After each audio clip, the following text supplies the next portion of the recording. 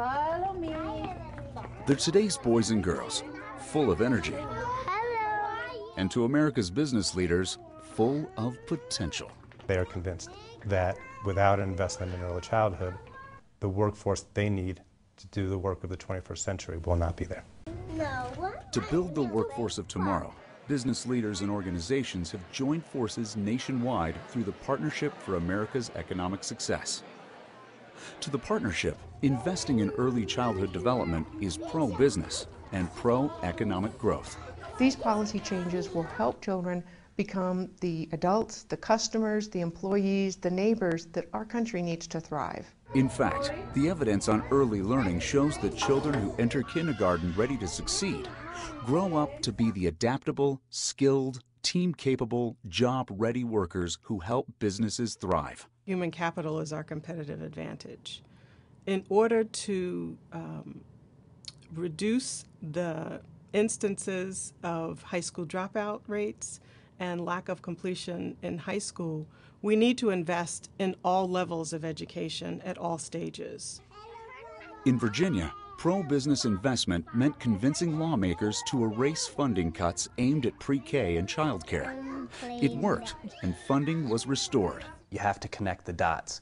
So a child who is well cared for between birth and age 5 is more likely to read at grade level at grade 3, graduate from high school, go on to a trade school or university and become a productive member of the workforce. In Alabama, outreach by business leaders made early childhood education a bipartisan election issue, with strong statements of support by both candidates. In Texas, business leaders helped win increases in early childhood funding in 2010. And what Six Sigma says is, look, just don't have to fix it later. Get it right the first time. And most large organizations, including Continental, have lots of elements of that. And one of the shocking things about education is we've never taken an approach to say, okay, well, here's how we're going to remediate, here's how we're going to clean it up, here's how we're going to fix it. Well, that was business's approach 20 years ago. And it changed to say, no, how do we get it right the first time? How do we make sure we get this done the correct way? How do we make sure we build the base right? Because we know if we start with bad parts, we're going to have to take it offline and fix it later. Well, the equivalent of that is ignoring 0 to 5. Why get involved now? Supporters say first to lay the groundwork for economic growth. As we come out of this and into a better time, we're able to put money for young children into programs that we've really thought through, we've examined, we're confident they'll produce the outcomes we want. So I look at this as a planning opportunity and not a downturn. Second, because of the retirement numbers. By 2018, all but the youngest baby boomers will be of retirement age. That's 76 million boomers retiring. It's not clear there'll be enough skilled workers to replace them. A recent study by Georgetown University predicts that in the same year, 63% of people will need some college education in order to find a job. Business leaders say the economy's future depends on sound investing. It's not charity. We are for social good, but we're also very much trying to understand how to take our time and our resources and spend them in the best way possible.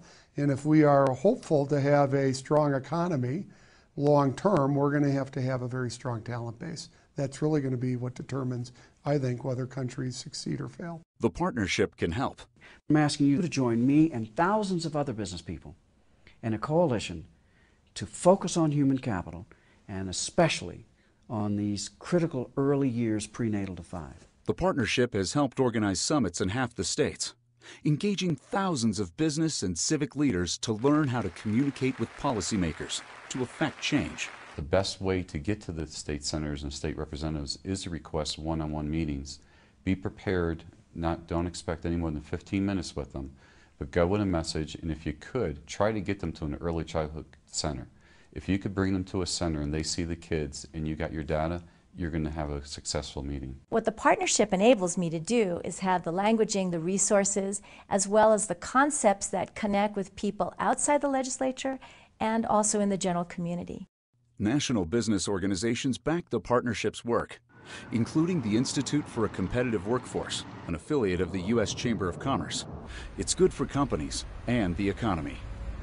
Early childhood is a very important issue for the business community for economic reasons alone, both in terms of the return on investment, which we all value from but also thinking about competitiveness, regional competitiveness, state competitiveness, international competitiveness of our workforce. Recognition by business leaders that the health of the future economy depends on investments the evidence shows grow the most. And it's going to make us